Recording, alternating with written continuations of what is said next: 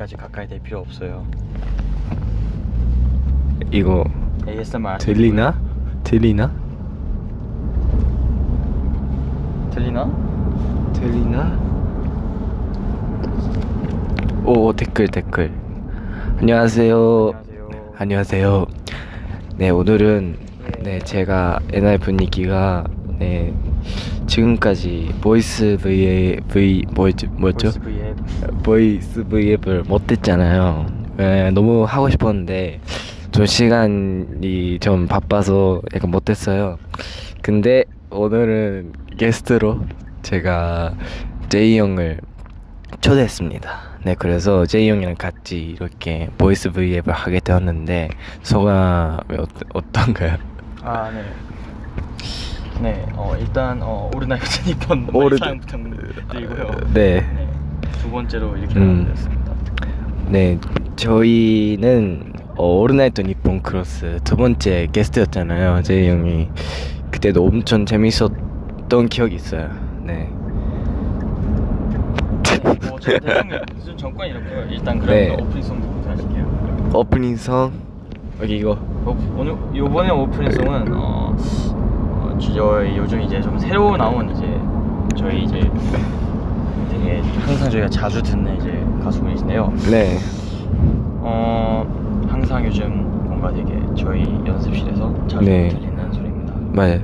소리. 우울을 빛내줄 음악. Peaches. Peaches. 뭐야? 어떻게? 아 이거. 이게 아니고요. 이거 아니고요. 네. 니키 씨. 그렇게 트는 게 아니고요. 저 몰라요. 메론. 이렇게 트는 겁니다. 아니 이렇게 트는 게 아닌데 이렇게 트는 겁니다. 아 오케이. 소리를 키워주세요. 댓글도 보면서 합시다.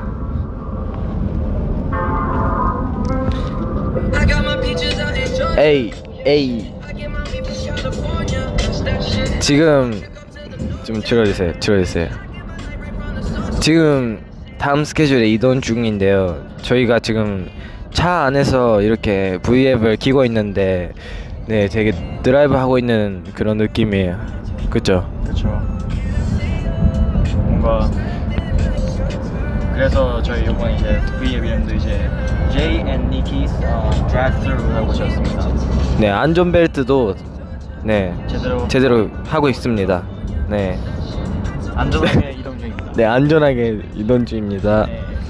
댓글 올려주세요. 제가 지금 읽겠습니다. 여러분들이 이제 편안하게 드라이브 스루 같이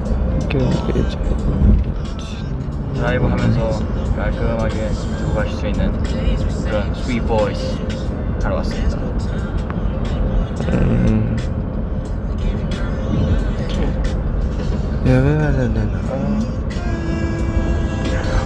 너무 좋은데요? 진짜 드라이브 하고 있는 느낌. 와우. 풍경도 되게 좋아요. 강이 보이고 있거든요. 제이의 일본어가 너무 잘해가지고 일본인 줄 알았다. 아, 와우. 너무 감사드립니다. 너무 감사드리고 더 노력해서 더 팬팅 같은 발음을 낼 수 있도록 노력하겠습니다.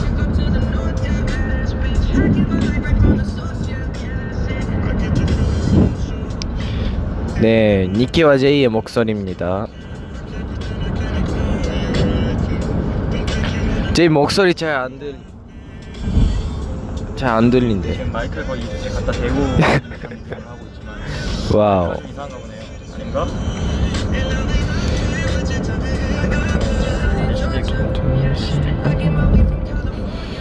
이거 무슨 노래야? 이거는 저스틴 비버님의 입니다. 노래 진짜 좋아요. 이거 거의 맨날 들잖아요. 이거. 그렇죠. 저희 연습실에서 자주 나오고. 맞아요. 이거 희승이 형이 너무 좋아해가지고 이 노래를 네. 되게 평상시에도 되게 많이 듣고 그리고 뭔가 이렇게 하다 분위기에서 딱 듣기 너무나도 좋은 이제 찰진 노래여가지고 맞아요. 저희 엔하이픈의 애창곡을 많이 쓰고 있습니다. 와 되게 경치 좋네요. 오늘 이제 슬슬 나이 경치 좋. 봄이 다 돼가고 있는데 맞아요. 좀 감정이. 네, 저희가 지금 한강을 보면서 한강이 옆에 있습니다. 네. 그리고 이제 여기 저녁 시간이 거의 다 돼가고 있네요. 뭐 네. 이제 슬슬 이제 도착하자마자 밥을 먹을 것 같은데 엔지니어 여러분들은 저녁 시간인데 다들 뭐 하시고 계신가요? 듭시다. 그럼 자연스럽게 뭐 다음 노래. 이 노래는 제가 어제도 그저께도 샤워를 하면서 듣는 노래입니다. 네, 갑시다.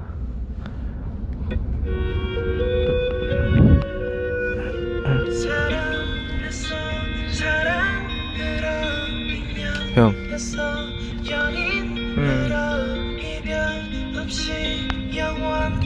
그냥 마이크 들어오면 좀 안 들리네요. 그러면 그냥 마이크 그냥 빼고 할까요? 그냥 그걸 빼고 하겠습니다. 마이크 쓰고 싶은데.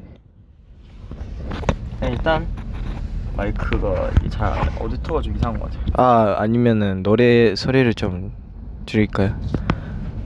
아니야? 오케이. 예스. 듭시다.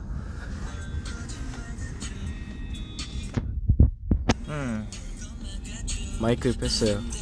네.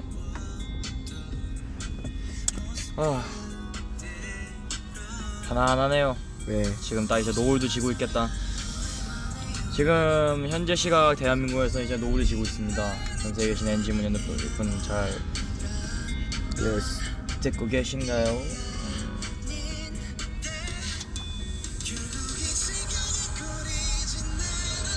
이렇게 보이스로만 하다 보니까 되게 좋네요. 항상 화면에서 하잖아요. 뭔가 라디오 하는 느낌이네요, 오랜만에. 네. 벌써 오르나이트 니폰 찍은 지 몇 주 됐네.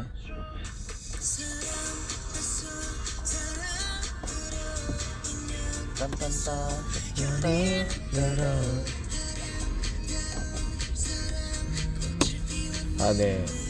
이거는 제가 추천한 그거 노래인데요. 네, 이거는 아까도 말했듯이 그거 출근할 때도 듣고 퇴근할 때도 듣고 샤워 안에서도 듣고 게임 할 때도 듣는 노래입니다.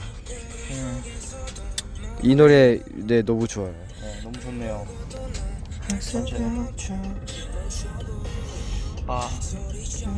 너무 좋네요.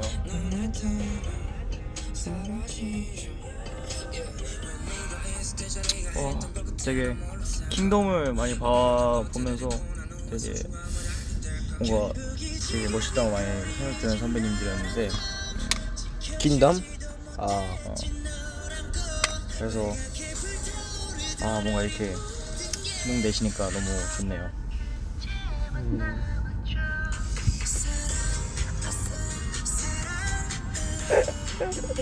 오늘의 TMI는 오늘 촬영을 마치고 지금 다음 스케줄에 넘어가고 있는데요. 이제 끝나면 안무 연습 있죠?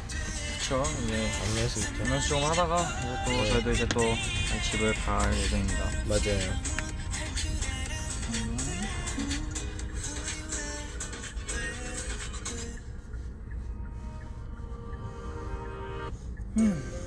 되게 뭔가 늘어지네요. 다들 혹시 이거 이불 속에서 듣고 계신 분 계신가요? 이불 속에서요? 정말 부럽네요.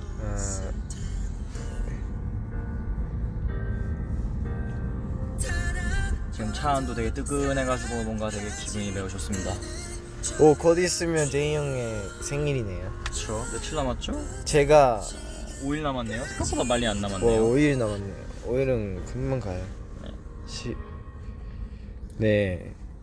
제이 형한테 제가 엄청난 선물이 준비했거든요. 진짜로요? 저도 네. 아직 들은 게 없는데요.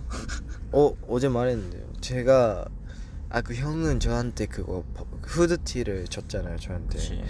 그게 너무 좋았고 마음에 드는 선물이었는데 제가 준비한 선물은 그 가격으로는 살 수 없는 팔 수도 없는 팔 수도 없어요. 살 수도 없는데 팔 수도 없다. 뭘까요 그게? 그런 선물입니다. 기대가 됩니다. 네, 기대가 되죠. 이게 저밖에 못하는 선물입니다. 이거는 멤버 6명, 5명 중에서 뭐 한 명도 못. 네, 여기까지. 정원이도 어저께 선물 줬는데 되게 뭔가 독특한 걸 하나 줬더라고요. 뭐였어요? 네. 제가 태어나서 그런 선물 처음 받아봤는데 네. 선물을 에어프라이기를 사줬어요. 에어프라이. 자주 요리를 하니까. 네. 그래가지고 뭔가가 딱 받았을 때 되게 뭔가 당황스럽긴 했지만 너무나도 네. 최신형 요즘 되게 세상 많이 좋아졌더라고요. 최신형 뭐 이제 별의별 게 다 있어요. 무슨 안에다가 무슨 꼬치구이 해먹는 뭐 툴도 있고 막 뭐도 있고 막 안에 막 이제 막 봉 같은 거 넣어놓으면 막 돌아가요 막. 그래요? 진짜 막 별의별 게 다 막 거기 안에 막 이제 치킨 넣어가지고 이제 막 돌리고 막 통닭같이 돌리고 막 별의별 게 다 나왔어요. 그거예요? 그거 거실에 있었던 그거 큰. 그거였구나. 그거 막 요즘 세상 좋아졌더라고요. 예전 방송 때는 그렇게까지 좋진 않은데 그 사이에 있었잖아요. 세상이 좋아졌. 근데 진짜 기능이 진짜 엄청 많아. 그래요? 진짜 별의별 기능이 다 있어. 안에다가 막 진짜 막 달고 달그 그냥 통으로 넣어가지고 막 이렇게 돌아가고 막 거기에서 진짜 비싸겠네. 막 진짜 정원아 고맙다. 네. 그거 뭐 에어프라이기 있으면 저희가 뭐 요리의 경우의 수가 또 확 늘어나죠. 그만큼 또 다양한 것들 많이 만들어서. 이거 들어도 되나? 호시 선배님의 스파이더. 너무 좋죠. 오케이, 그것도 제가 얼마 전에 맞아요. 그거 스튜디오 춤에서 나온 거 맞아요. 봤는데 와 진짜 너무 멋있더라고요. 그러게요. 호시 선배님 되게 딱 이제 그 우리가 딱 이제 나왔을 때 뭐라 해야 되지? 좀 퍼포먼스 되게 많이 기대되는 노래였거든요. 맞아. 뭐 하세요? 네? 제이 씨 뭐 하세요?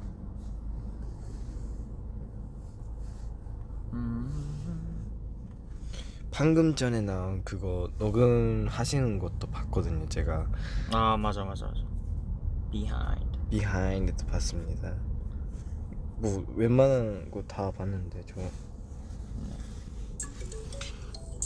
근데 이거 진짜 뭐라 해야 되지? 처음에 이제 거꾸로 매달 시작하시잖아요. 예술적인. 근데 진짜 진짜 근육 복근 힘이 진짜 엄청 세신 것 같아요. 진짜 이거를 저 같았으면 이거 스탠바이 절대 못 버텼을 것 같거든요. 근데 진짜 역시.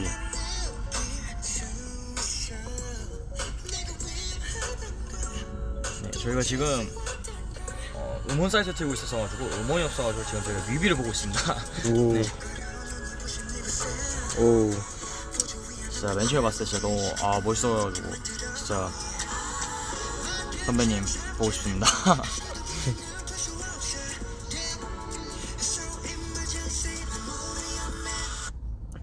숨이 막힌다고 네가 날 볼 때면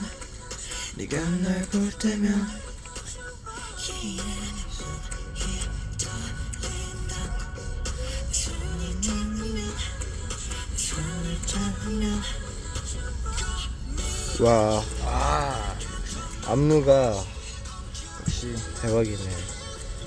지 못하게 괜히 호시 선배님이 아니지. 저는 개인적으로 위산도 너무 좋은 것 맞아. 같아요. 너무 섹시한 게 진짜 맞아요. 취향 저격. 그래. 근데 저는 그것도 좋아해요. 13월의 춤. 제가 생각보다 엄청 예전 노래죠. 근데 맞아요. 그 뭐냐, 제가 연습생 딱 들어왔을 때, 연습생을 딱 시작했을 때 한참 많이 보던 영상이었어요. 맞아요. 되게 그거 보고 진짜 충격 되게 많이 얻어가지고. 아일랜드 때도 그거 봤잖아요. 네, 그렇죠. 진짜 너무 추억이 많이 남긴 영상이네요. 이게 벌써 3년 전이에요. 숨이 막힌다고 네가 날 볼 때면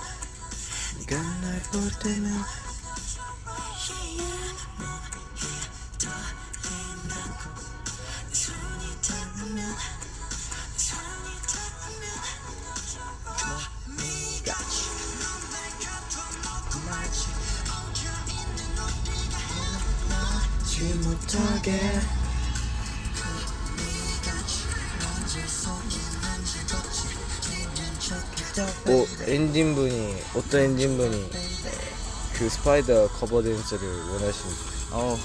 가능하면은 하고 싶지만 네, 철봉에 매달린 게 좀 자신이 없네요. 네. 그거 한두 번 하면은 근육통 생길 것 같긴 한데 푸셔지는 거 아니에요? 네, 진짜 허리 부러질 수도 있어요 저희. 근데 뭐 가능하다면 한번 해보고 싶네요.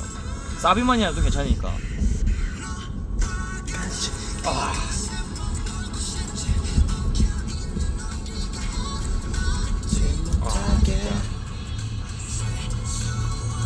감도 한 바퀴 안 나오는 퍼포먼스네요 진짜.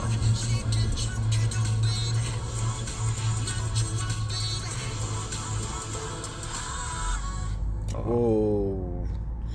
뭔가 되게 기분이 오묘하네요. 뭔가 실물 영접했던 이런 뭔가 이렇게 TV 속에 나오는 이런 선배님들이 실물 영접했던 사람이라는 게 좀 뭐랬지.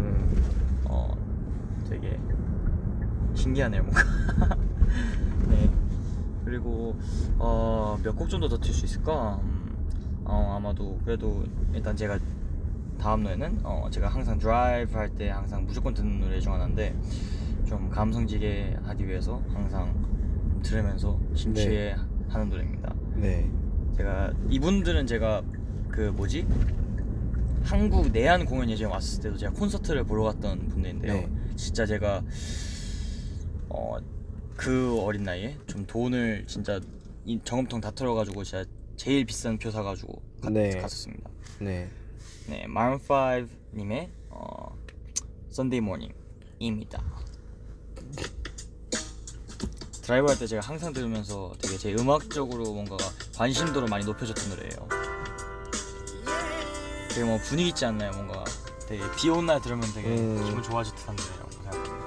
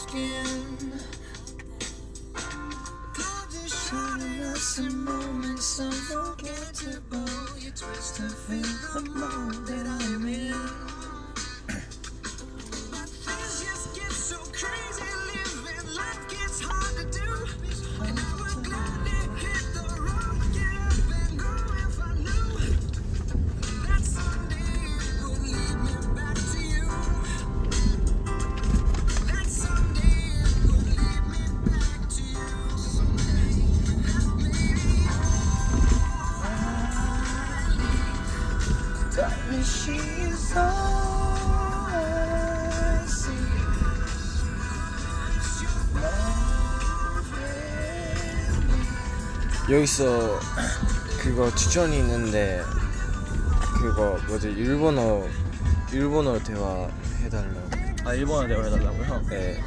네, 뭐 올라이트 디퍼에서 하듯이 그냥 간단하게. 네. 근데 자막이 없는 게 참 아쉽네요. 그러면 제이 형이 일본어 말하고 제가 영어로. 뭐라고? 저 영어 잘하기 때문에. 그래요? 좀 그러면은 네. 하이 니키상. 今度の 이제 하지메테노 이제 이제 하지메테노 そのボイスビデオをしたんですけど、なんか気分はどうですか?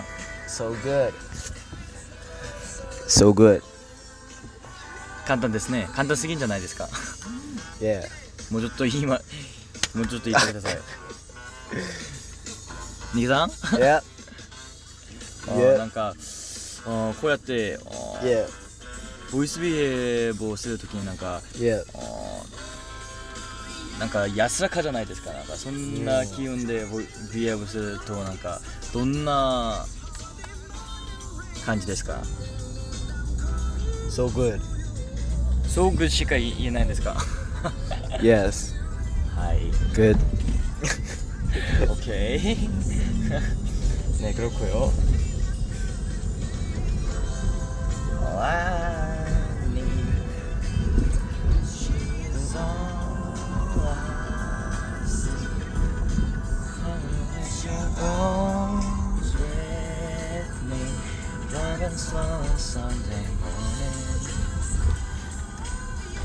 근데 확실히 오르나이트 니폰 하다가 뭔가 보이스 비입 하니까 뭔가 확실히 좀 더 네. 편안하네요.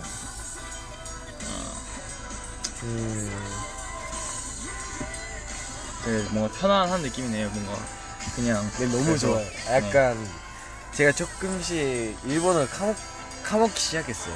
근데 약간 오르나이트 니폰을 하면서 약간 저 리마인드가 되어 있는 것 같아요. 약간 제가 일본어로 이렇게 제이 형이랑 뭐 여러 가지 뭐 멤버들이랑 같이 이야기하는 게 되게 너무 좋은 것 같고 약간 신기해요. 이렇게 일본에서 이렇게 많은 분들께 이렇게 일본어로 이 라디오를 들을 수 있는 게 되게 너무 저희에게는 되게 행복한 일이라고 생각합니다. 네. 되게 뭐지 VF 같은 걸 이렇게 보이스로 한다는 게 뭔가 되게 생소했는데 네. 이제 저는 이제 처음으로 이제 엔하이픈 최초 이제 2번 차이기 때문에 네. 네. 되게 익숙하네요. 지나가다 햄버거집 하나 보이는데 되게 맛있어 보이네요. 우와, 햄버거예요? 저기? 와, 뭔가 되게 저녁 거기로 합시다. 저녁 거기. 미국풍스러운 되게 뭐 진짜 브로콜리 브루클린 더 버거 네, 어쨌든 되게 맛있어 보이네요. 와우. 언제 한번 먹어보고 싶네요. 브로콜리? 아니, 브로콜리가 아니라 브로콜린입니다. 아, 브로콜리. 네, 브로콜리. 네, 미국에 있는 어떠한 이제 지구 이름이죠.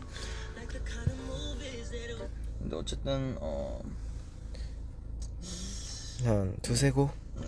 두세 곡 정도만 더 들으면 될 것 같아요. 이거 듣고 다음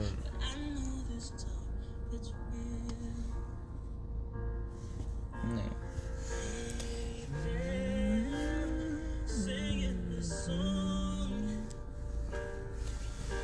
되게 뭐라 그러지? 배고프네요.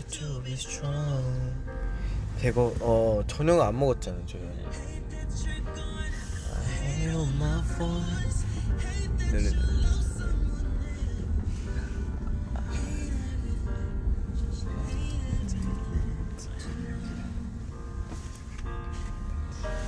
이거 추천을 한 사람은 제이 형이고요. 네? 네, 이거 제이 형이 되게 이 노래를 좋아하더라고요. 여보세요. 당신이 추천했잖아요. 네, 이거 제가 추천했는데 이거는 네, 레인 나왔으니까 비가 온 날에 제가 이 노래를 많이 자주 듣는 것 같아요. 비 오는 날 이제 감성 젖은 노래 이제 취하는 거. 이제 뭐 두말할 필요 없죠. 그냥 아주 그냥 기분 죽이죠. 아주 그냥 너무 비 오는 날 진짜 노래 듣고 이제 살짝 커피 한잔 하면서 딱 이제 밖에 비 쪼르쪼르 떨어지는 거 보면 진짜 아주 뭐라 해야 되지? 제 고향 생각도 나고 되게 기분이 좋네요. 예. 그래서 저는 개인적으로 가끔 비 오는 건 되게 좋아합니다. 가끔 학교 다닐 때는 엄청 귀찮잖아요. 학교 다닐 땐 진짜 비 오는 거 진짜 너무 싫긴 한데 살짝 이제 그냥 집에서 쉬는 날 그냥 밖에 비가 오는 걸 보고 있으면 되게 기분이 좋아져요. 왜요? 고향 생각나서. 저는 제가 중학교 때 자전거로 다녔거든요.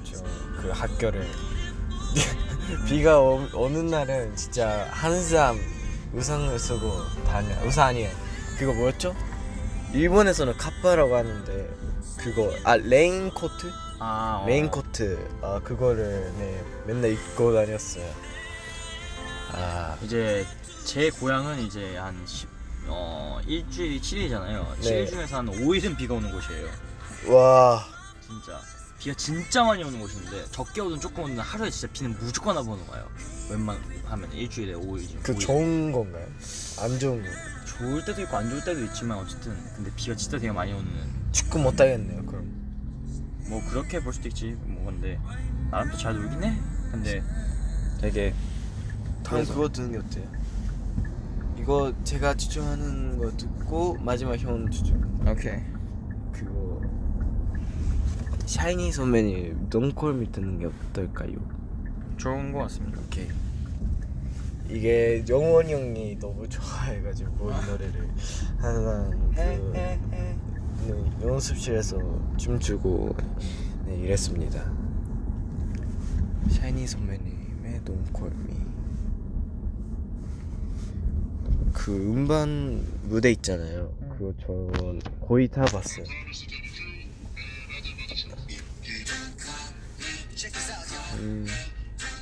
와 근데 이거 진짜 이거 태민 선배님의 이제 도입부가 또 이제 죽이죠. 이거 맞아요. 다 이제 진짜 예예예 빵. 아 진짜.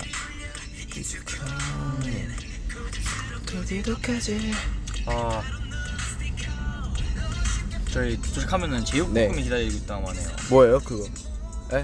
불고기요. 아 불고기예요? 네. 와 너무 기대되네요. 아 빨리 가고 싶고 배가 매우 고픕니다. 너무 고파요 진짜. 오. 근데 요즘 아. 네 저희가 네.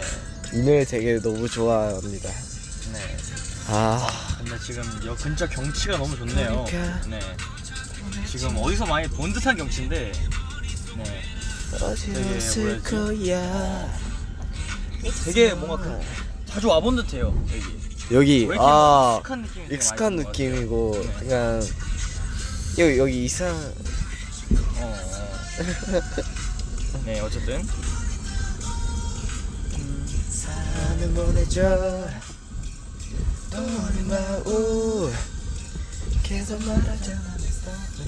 아 근데 진짜 여기 뭔가 언제 한번 와본 거 같지 않냐? 어제도 온 거 같은데. 뭔가가 되게 자주 온 거 같지. 자주. 뭔가 내 풍경이 그래. 내게 전화하지 마. 기분 탓인가?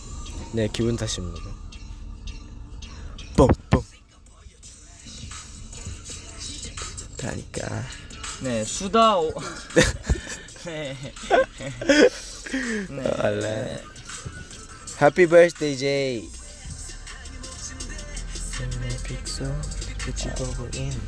아 근데 진짜 5일 뒤면 생일이라는 게 되게 기분이 참 생소하네요. 근데 형 그거 아니에요?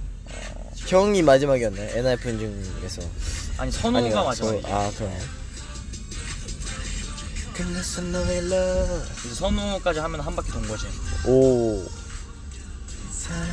다음 누구였죠? 와 진짜 벌써 이제 그렇게 오랜 시간이 지났다는 거. 그러면은 선우 형이 6월이니까 7월부터 11월까지 아무도 없는 거죠. 10월이었나? 10월까지. 와 대박이네. 3개월 누구도. 희승이 10월이니까.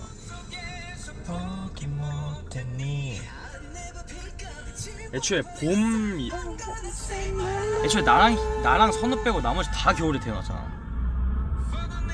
그러네. 심지어 그거 정훈이 형이랑 하루 차이에요. 맞아. 대박. 엔진분들 아쉬운 소식이 있어요. 이제 마지막 한 곡이 남았는데요. 한 곡이 남았는데요. 되게 와. 뭐가 될까요? 되게 고민이 되네요.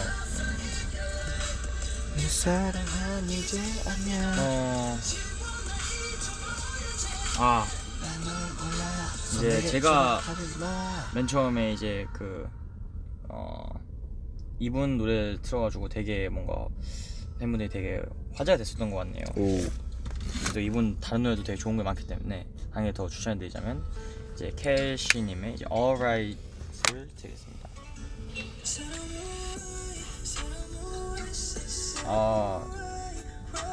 이게 다 제가 최근 때 듣는 노래들이거든요. 오. 근데 형 잘 때는 뭐 노래 안 뜨잖아. 다 잘 때 노래 안 듣지. 그냥 나는 눈 떠 있을 때 제가 퇴근할 때 이제 산 같은 데서 이제 감성에 젖어 있을 때. 제이 형 5월 후에 20살 되는 거죠? 응? 그죠? 4월. 네, 아니 5일 후에 이제. 그러면 형 공이제 맞네. 이긴 하네. 아니지, 내가 제일 빨라. 왜요? 나머지 제이크랑 걔네들은 다 겨울이잖아. 걔네들 그때 성인 되는 거야. 근데 형 5월 후에 20살 되는 거죠? 아니 만으로는 그죠? 어쨌든 그렇지. 어쨌든 생일 지나는 건 내가 제일 빨라. 나머지를 다 11월.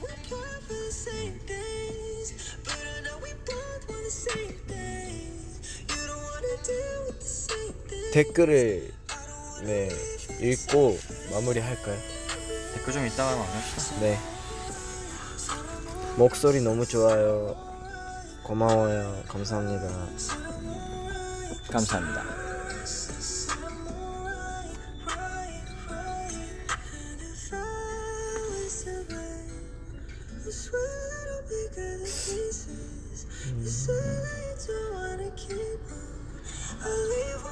네. 오.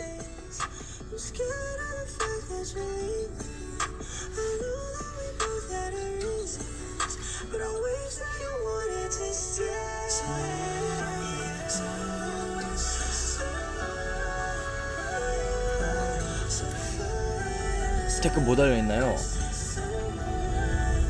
나중에 커버해보고 싶은 노래나 춤이 있나요? 춤이라 노래가 되게 많은 것 같은데 글쎄요. 일단 하고 싶은 것과 현실적으로 다른 거하고는 좀 틀리니까. 네. 하고 싶은 거 그냥 해보고 싶은 것만. 언젠가는 한번 뭐였지? 제가 들려줬던 되게 많은 노래들이 있는데 그런 것들 이제 뭔가 제가 카피하는 거 뭔가 듣고 싶어 하시는 분들이 되게 많더라고요. 근데 이제 그래가지고 네. 한번 해드리고 싶다는 생각이 듭니다. 네, 저는 그거예요. 춤은 여러 가지 있는데 노래 같은 경우는 제가 약간 들으면 되게 마음이 편해지는 그런 노래를 해보고 싶어요. 예를 들어서 라우브님의 그거 Never Not. 그렇죠. 그거는 잘 때도 듣고 자주 듣는 노래인데요. 그게 되게 네, 연습생 때도 불렀고 약간 추억이 많은 그런 노래입니다. 그런 거군요. 네, 종국 선배님이 커버하신 것도 되게 네, 많이 들었죠. 연습생 때. 저도 한 100번 이상은 들었던 것 같아요, 진짜로. 이렇게 오늘 하루도 되게 평화로운 시간 엔지니어분들 함께 해주셔서 너무 감사드리고요. 네. 지금 되게 아쉬운 소식으로 저희가 이제 곧 있으면 끝날 시간이 거의 다 돼가고 있네요. 네. 저희가 이렇게 V앱을 이렇게 저는 두 번 차지만 이제 지금까지 좀 많이 중간중간에 끊기고 미숙한 부분도 있었지만 같이 들어주셔서 감사합니다. 네, 그러면은 네, 이번 라디오도 네, J and Niki's Drive-Thru도 이제 빌리프랩 주 엔터테인먼트 주식회사와 함께합니다. 네, 아우트로 엔딩곡을 들으면서 편안하게 가시죠. 진짜 라디오. 오. 갑자기? 원래 끝날 때는 이런 걸로 끝내는 거야. 그래요?